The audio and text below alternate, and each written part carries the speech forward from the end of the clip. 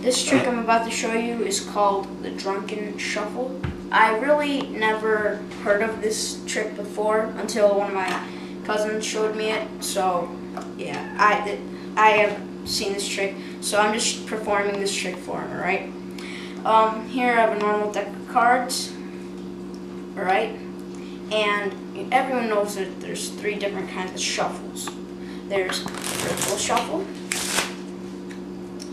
the overhand shuffle, and of course, the most known, the drunken shuffle. Now all the cards getting inside out, torn apart. See, I'll get mixed up. You cannot tell me that these cards are not mixed up.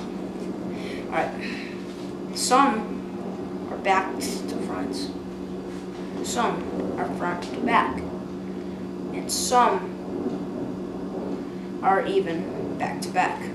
Alright? And now through that whole shuffle, every time I do this shuffle, I end up with 4 turned over cards that get you the world's best poker hand. And that's the Drunken Shuffle.